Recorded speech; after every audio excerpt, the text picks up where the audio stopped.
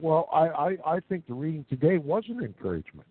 I do too. I don't think I need to reinvent the wheel. I think we need to realize that we have the sword of the Spirit, the Word of God, in our hands, and it has already been victorious over the Antichrist and the synagogue of Satan. It has already been victorious. We know the victory is already won. The Protestant reformers demonstrated it for us. All we have to do is pick up that Bible again, read it for ourselves for the first time. Forget what the pastors and the preachers have taught you about it, because they've been trained in Jesuit seminaries. They have you believing that the Antichrist is not the papacy. They have you believing that the Antichrist is a single individual that won't even come until after the rapture. Okay? I mean, they have deceived. They single-handedly, Futurism has single-handedly destroyed Protestantism. It's time for us to realize that it is a fantastic lie. And as sweet as it may sound, it is as bitter as wormwood. And now we need to do what comes naturally. Having rejected the lie of Futurism, we simply return to historicism and the written word of God, and we hold it back up and identify the papacy as the Antichrist, the man of sin, the son of perdition, the little horn of Daniel, the Antichrist, and proclaim it from the rooftops and tell Rome to get her hands off of our government, get her hands off of our preachers. Look, we know the results of what that did during the Protestant Reformation. It overturned all the governments of Europe. Not a shot needed to be fired. It was Rome that retaliated with weaponry. And what were they shooting at? The Bible and those who read it. But they still championed the Bible. That's our answer. That's our answer. Repudiate the Protestant Reformation. It is a grievous error that could not have ever happened were it not for Futurism. We've clearly understood the error of Futurism. Now we need to attack its result. The ecumenical movement to reunite to the Roman Catholic Church, to elevate the papacy back to the diabolical status that it enjoyed during the Dark Ages. I mean, the answer seems so simple to me. It's almost common sense. It is, and we don't need a pep talk. We've already got the example of the Protestant reformers to spur us on. Look, Martin Luther and the Protestant reformers were an extreme minority in Roman Catholic Europe during the Dark Ages. God doesn't even need a man to stand up in his defense. But he chose Martin Luther and the Protestant reformers, and he empowered them. He spread the message of the gospel all over Europe and liberated the whole continent. And what about that is so difficult for us to understand? Well, it's what is it about that it seems so difficult for us to duplicate? I'll just say it this way. Futurism is the victory of Romanism over Protestantism. Shall we let that happen? Not me. It's not boastful or anything. I'm just speaking common sense. No one in his right mind would keep still about the error of Futurism and allow Rome to conduct a bloody inquisition against God's people in this country, just like she did over Europe. No one in his right mind. I mean, it's a no-brainer. We don't need encouragement. We've got all the encouragement we need. All we need is a little spiritual fortitude. I never knew who the Antichrist was. That's because they don't preach about the Antichrist in the churches today. They did in the churches at the time of Henry Grattan Guinness and at the time of the Reformers and at the time before the Protestant Reformation in the Waldenses, the Huguenots, the Hussites, the Lollards, the Paulicians, and all these other people that we named. They did preach against Antichrist. That is the true faith of Jesus Christ. Not only that Jesus is the Christ, but that the Pope is the Antichrist. And here today, nothing is known of the Antichrist. Nothing is known of the papacy being the Antichrist. Therefore, no one preaches against him. No one exposes his idolatries and his blasphemies and his use of the civil powers to tyrannize God's people. We're all tyrannized. We're all made slaves in a system that is designed from the get-go to enslave us because the kings of the earth worship the dragon right along with the papacy. And God's people are unable to make war with him. Only Christ can make war with him. The only thing that we have, the weapons of our warfare are not carnal. They're spiritual for the pulling down of strongholds. What stronghold is he talking about? The Antichrist, the papacy, and the union of church and state, the Roman Catholic Church state, together with the kings of the earth, are the mechanism by which Satan overthrows the gospel and kills the saints of the Most High. None of that is talked about in the churches today. They're all taught about a future Antichrist that comes 7 years before Christ's return.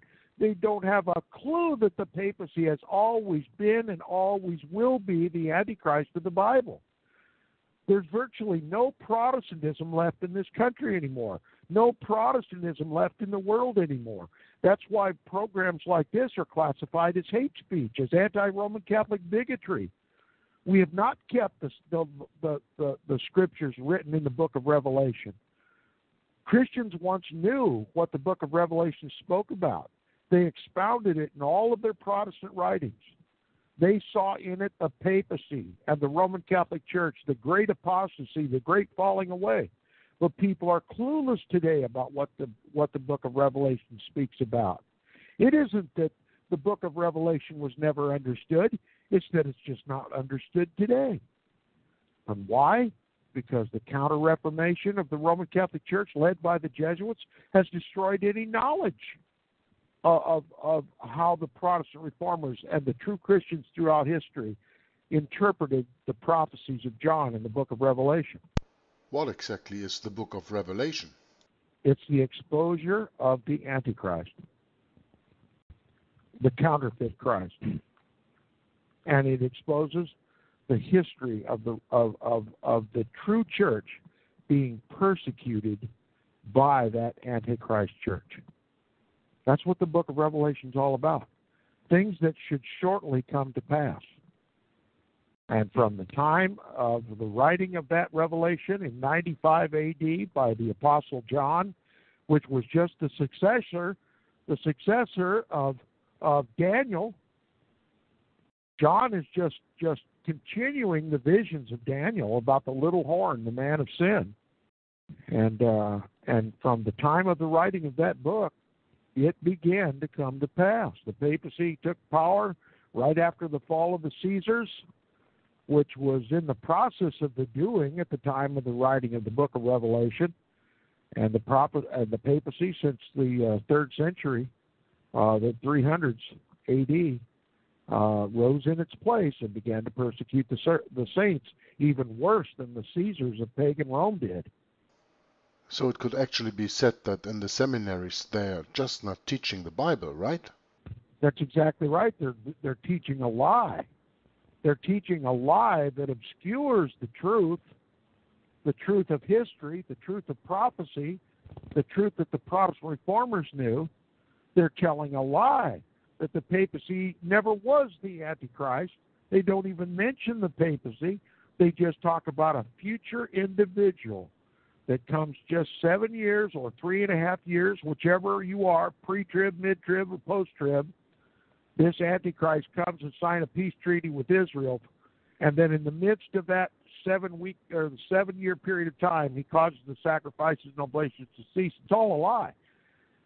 Those prophecies were fulfilled by Jesus Christ. His ministry lasted 7 years. He was anointed by John in the river. He began his ministry at the age of 30 years old.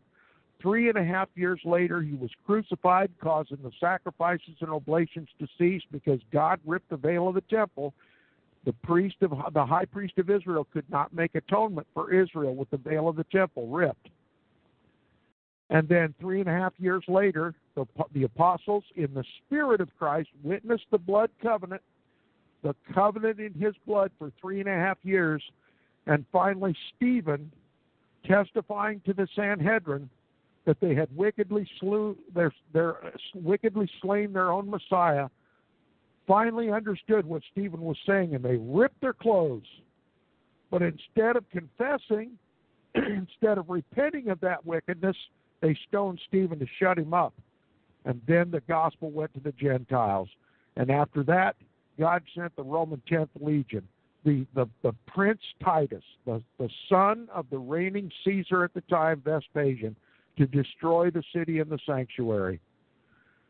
No more animal sacrifices. There's no need for Jerusalem. There's no need for a temple. No more animal sacrifices. You either take Jesus or leave him. That goes for Jew and Gentile alike. There's only one means of salvation for mankind. The Lamb which was slain from the foundation of the world, the Lamb that was slain in the Garden of Eden, with which Christ clothed Adam and Eve with coats of skins. There's no other sacrifice. There's no other propitiation for sin but the blood of Jesus Christ. The age of grace began at the Garden of Eden. It continues today for both Jew and Gentile.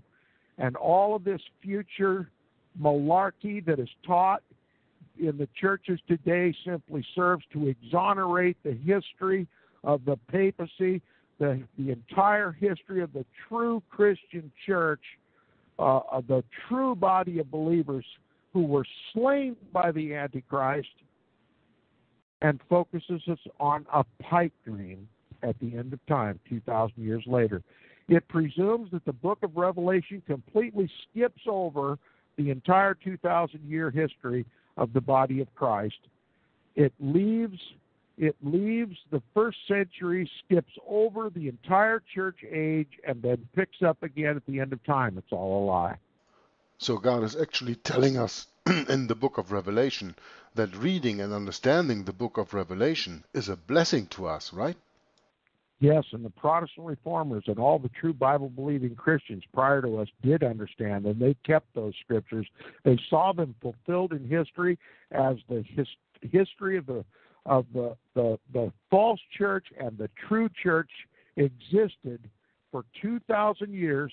The false church killing the saints, persecuting the saints, wearing out the saints until the present day. But we've forgotten all that. No church today teaches what the Protestant reformers taught. No church today teaches what the Waldenses taught, that the papacy is the Antichrist. He's the one who wears out the saints and kills the saints. He's the one who soaks the earth with the blood of the saints and the martyrs of Jesus. They're all looking for a future Antichrist. They're looking for a future fulfillment. And since that exonerates the papacy, now the gates are open to reunite with the Roman Catholic Church, and that's what defines Christianity today, ecumenism. The unification of not just the Protestant churches back under the authority of the papacy, but the gathering in of all the religions of the world, all the pagan religions of the world under the Pope's authority. That's the ultimate goal of the ecumenical movement that began at Vatican Council II in the 1960s during President Kennedy's administration. And because the Protestants now no longer protest the Pope, they no longer protest the Antichrist, they're reuniting with the Roman Catholic Church, thinking it is the Church of Jesus Christ, and that the Protestant Reformation was a grievous error against God's rightful throne in Rome. And so they wait for a future Antichrist when they're getting in bed with the Antichrist. It's the greatest deception since the Garden of Eden, and it shouldn't fool anyone, but it has fooled the entire Christian world. Well, God said he would send a strong delusion, and that's it. That the Pope is a Christian, that's delusion. That the Pope is the vicar of Christ, the replacement of the Son of God on earth, the legitimate voice of God on earth is the papacy, that's the strong delusion. And those who believe that lie, their names are not written in the Lamb's Book of Life. If you walk into any church and read that quote from Martin Luther, that the Pope is the Antichrist, and that you abhor him and resist him as the counterfeit Christ, you'll be ushered out of the churches. Well, they have a form of godliness, but they deny the power thereof. You can't serve two masters. Surely they go to the church, they read the scriptures, they learn about Jesus Christ and his sacrifice and propitiation for them, but then they're turned around and told that the papacy, we must unite with the papacy, the Antichrist. Can't serve two masters, and that's what they're doing.